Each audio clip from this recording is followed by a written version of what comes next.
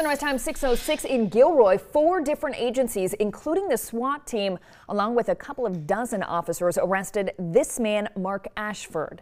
Police say he's been on the run for weeks and has a rap sheet more than 100 pages long. Action News reporter Christopher Salas has details.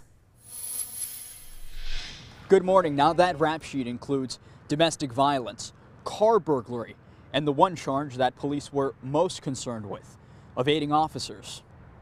Wednesday afternoon, the Santa Clara County Sheriff's Office and SWAT closed off the neighborhood here on Buena Vista Avenue, serving a high-risk search warrant. Because of his criminal record, we wanted to make sure that, number one, that whoever was in the house was safe, and number two, that our officers were safe, and also, number one, the community. The man, 43-year-old Mark Ashford. He has an extensive criminal history that includes drug charges, auto burglary, and domestic violence. But it was one criminal habit in particular that led to the extra bodies helping serve this warrant. He's been known to be to evade law enforcement when they try to pull him over, and he's been known to be very reckless. Police say it's a near certainty that if Ashford's spotted in a car, he'll take off. Just a couple days ago, he led officers on a pursuit that reached over 100 miles per hour through Gilroy. Because of the threat that posed to the public, police let him go for a later date.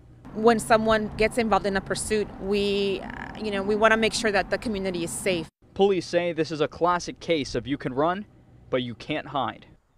Now, police say they had been looking for Ashford for several weeks now, but he's very elusive. They were able to finally track him down by following his significant other. Reporting in Gilroy, I'm Christopher Salas, KSBW Action News 8 Sunrise.